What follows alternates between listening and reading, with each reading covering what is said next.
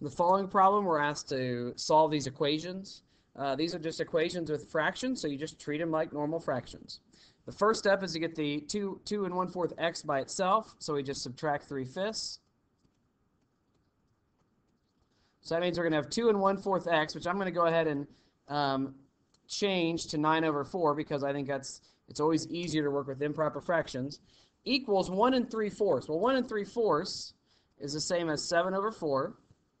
And when I need to do 7/4 minus 3/5, so I need to get a common denominator. And the common denominator is just 20. It's for both of these. To get to 20 from 4, I need to multiply by 5, so I'm going to multiply 7 by 5 to get 35/20. And then it's minus, because I subtracted 3/5, and I multiply 5 by 4, so it's going to be 12. A positive 12. So that means 9/4 x equals 23/20, because 35 minus 12 is 23. Multiplied by the reciprocal, 4/9. We multiply by the reciprocal so that this becomes 1x. 4/9 times 9/4 is 1. That's the property of reciprocals. When you simplify this, the 4's cancel out of here, and you're left with a 5 and a 1.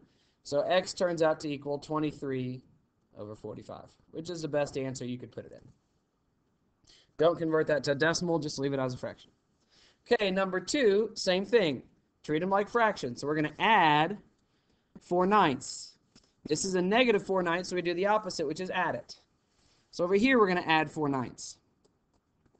That leaves us, this is a negative 3x, so it leaves us with a negative 3x here, equal to, and it's going to be negative 1/5 plus 4/9. And the least common denominator here is also 45. To get to 45 from 5, I multiplied by 9, so this becomes negative 9. To get to 45 from here, I multiplied by 5. 4 times 5 is 20. So that means I'm left with a negative 3x equals 11/45. And then the way you simplify, get rid of the negative 3 is either divide by negative 3, or you could also multiply by its reciprocal, which is going to turn out to be easier, times negative 1/3. So that's going to cancel out the negative 3. Negative 1/3 times negative 3 is positive 1. So that leaves you with x equals 11 negative over, well, 45 times 3 is 135. And that's your answer to this problem, negative 11/135.